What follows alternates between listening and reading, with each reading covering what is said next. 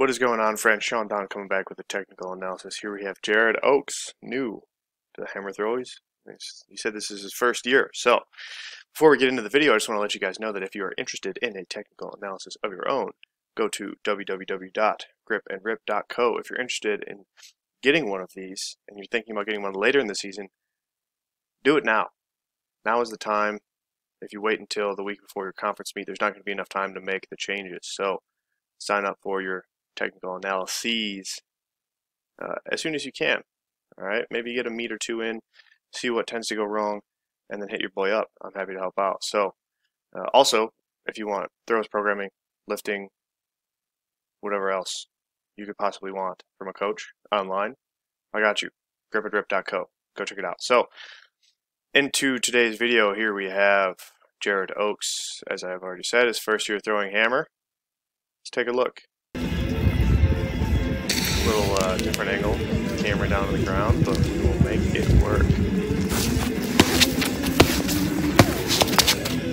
Yeah, decent, especially for year one. I didn't look that sturdy that early. You can see the left leg kind of wants to do its own thing. Patience is pretty good, all things considered. So let's break it down a little more in depth, because that's the point of this, right? So in the winds, like I said, this angle is going to be a little odd because you are down on the ground, so you really can't see the same sort of depth perception that you would if the camera was up and farther away at like waist height or chest height. But we can make it work. I've seen hammer video from almost every angle, so I have an idea. The winds look okay. A little shoulder, as you can see here, it's kind of like you see this tilt in the shoulders. Kind of shouldering the hammer around. Use the hips to wind. Turn the hips to throw the ball forward. Let your arms go far out in front of you, reach out in front of you. Don't let that chest collapse though, but use the hips to wind. That's kind of the, if you can use the hips to wind, if you can use the hips to turn, if you can use the hips to throw, that's probably going to be the best case scenario in terms of connection. If you can feel the hips working at all times in the throw, you're going to be pretty solid. This left arm's kind of coming up a little bit too high in my opinion. This has always been a weird thing for me. I don't understand why people let their left elbow extend so high up over their head and kind of cross over their face. It looks just not very stable. I think maybe keep this left elbow a little bit more down and rotate the shoulders back to the right to feel the hammer come around behind you. I know Rudy Winkler is a big fan of feeling the tension behind him in the winds. I also think that is a useful thing. If you can feel 360 degrees of tension, you're going to feel 360 degrees of connection for the most part. As long as you're not the one creating it, you're letting the hammer create the tension. But this has just been a weird thing that always throws me off. It just doesn't look very stable. And as you can see, you're kind of a little bit forward here, and it's like doesn't look very grounded, if you ask me. But so try to keep that left elbow a little bit lower. And see, so this is the weird thing, is you can't see how high this left shoulder is right here. But that being said, as you let the ball come through, that left shoulder does drop down, so that's cool. Second wind again, a little bit better. You can see this elbow, like I said, still comes very high, and this bicep comes across in front of the face.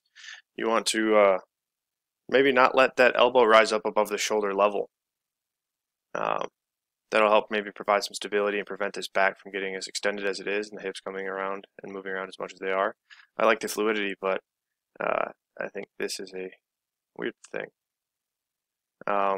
Otherwise, as you come through on entry, you're pretty centered, your hips are pretty level. You can see you're shifting over and setting up that left side pretty well. You can see the shift balls on your right side, you're shifting over to the left side, you're over this left foot, that's great. But then, I think you just need to wait for the hammer. Alright, just a little bit more. You can see you start to rotate, you're leaning backwards here, and you can see yourself go backwards. You're starting to rotate, but I think you just need to wait for the hammer a little bit more. I think this left side is just a little bit too ahead. Your head's turning just a little bit. But for the most part, it's not egregiously bad. But then you can see towards the end of double support, because I think perhaps this is because you aren't patient, you don't let the hammer kind of get just a little bit more ahead, When the hammer is back too far on the right side, I think this right side's going to have trouble turning. Alright, so if the ball is more ahead of you, this right leg's going to be easier to turn with it. As you can see, as the ball goes left, this left leg is doing most of the work. This right foot's staying pretty stagnant. Like the right knee's trying to turn, but the right foot isn't really turning that much. You see this left foot pointed all the way to 180. The right foot's pointed back at 90 still. You kind of want to turn both feet together. You want to turn both knees together. You want to turn both hips together. You want to turn the whole body together with the hammer. So where the hammer's pointed is kind of where the feet should be pointed as a general rule. I'm not saying it's gospel. I don't do that 100%. But especially as a beginner, nobody told me that, so maybe that's why I am the way I am. Or, yeah, who knows. But either way, this left leg is opening up a little bit early. You can see yourself straightening back a little bit, and the hips aren't quite getting up into the throw. Coming off the heel turn, that's really hard because it's like you got to shift backwards onto the heel, so your hips have to go back.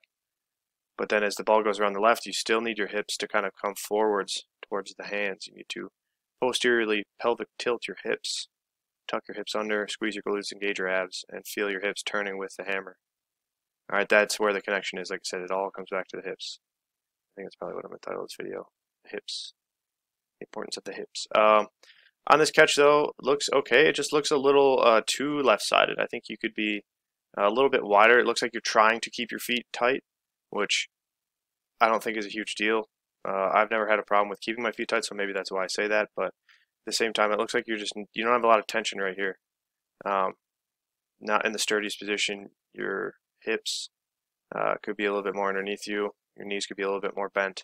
Your feet could be just a little bit wider. Because if your legs and feet and hips don't feel stable, the left shoulder is going to be the thing that feels the connection. If you don't feel connection from the ground, it's going to go to the shoulders. And then, so like I said, this is another weird thing where you can't really see the angle of the shoulders on the catch because the camera is so low, but, you know, we'll make it work. And then it's really odd. I wouldn't even say odd. This is odd for me. You know, I don't want to make you feel bad, but this left heel grounds super, super early, which is like, I think could be a good thing.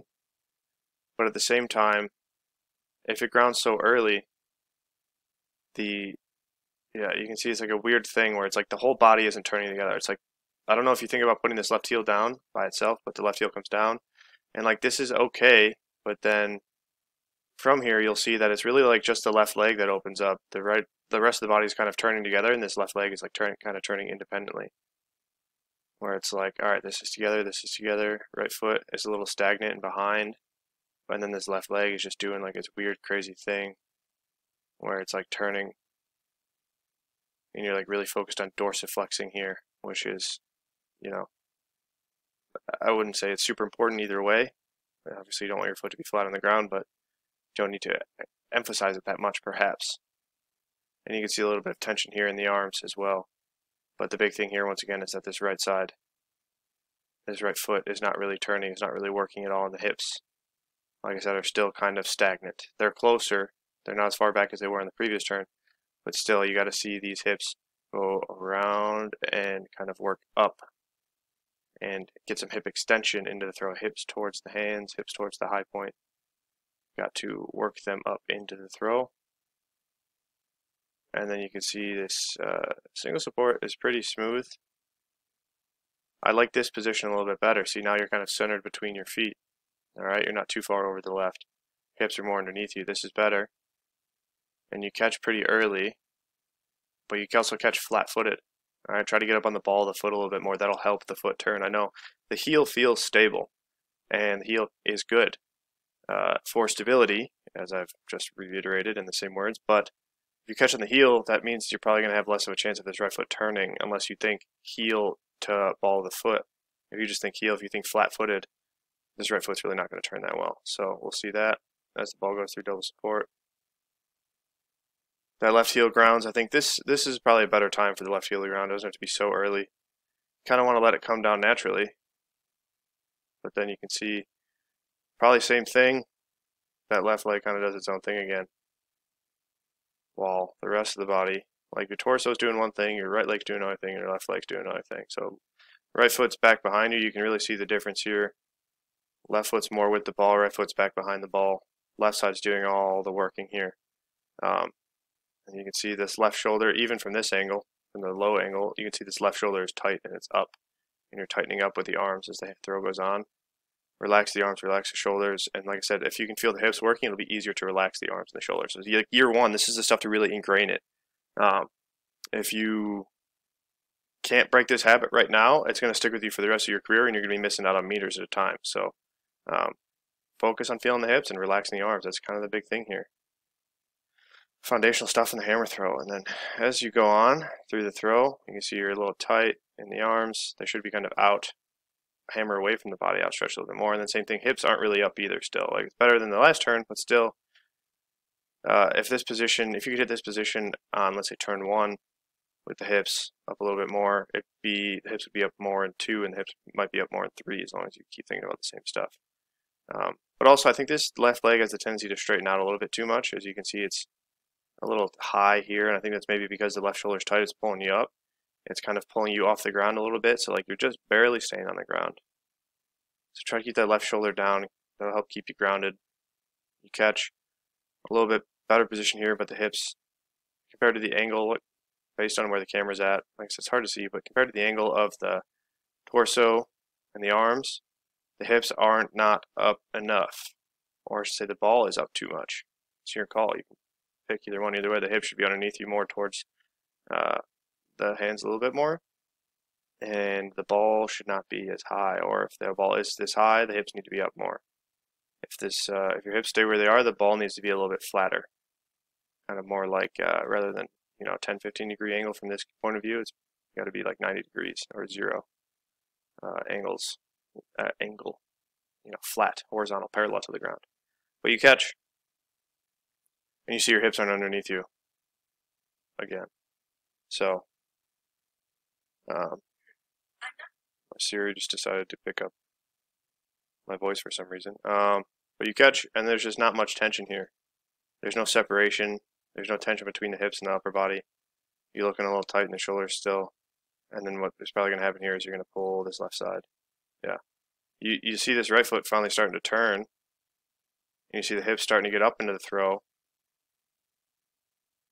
So it's not like you don't know what to do. It's just you need to be able to do this in each turn and also feel connected so that you don't go off balance. So like it's this sort of right foot turning, hips up into the throw. Yeah, the left shoulder and the left side still go super early here, but it's this hip motion that needs to kind of happen almost every turn. You see in your hips go hip extension forward, shoulders go back. This needs to happen every single turn. All right, you kind of make yourself go off balance and hope the hammer pulls you back into balance. So you know what to do. You just gotta know when to do it, I suppose. But yeah, overall, it's about connecting the hips and controlling this left leg a little bit, waiting for the hammer a little bit more. A lot of big things to work on, but like I said, if you're just starting out, this is year 1, you got a lot of time, and you have, if you're coming to me, not saying it's just me, but if you're reaching out for outside help, figuring these things out early on is a huge step. I didn't have this resource when I was younger, and that's kind of why I do it, because yeah, I didn't have anybody to kind of help me out the same way that I like to help you guys out. So it's about the foundations, man. Connection, turning the hips, relaxing the arms, getting the hips up into the throw. That's all it comes down to. Hips, hips, hips. Call me Chubbs. It's all in the hips. So that's it. Thank you for watching. Once again, go to www.gripandrip.co if you'd like a technical analysis of your own. Jared, if you have any questions, let me know. I'm happy to help. And that's all I got for you. So thanks for watching. Until next time, Sean Don signing off.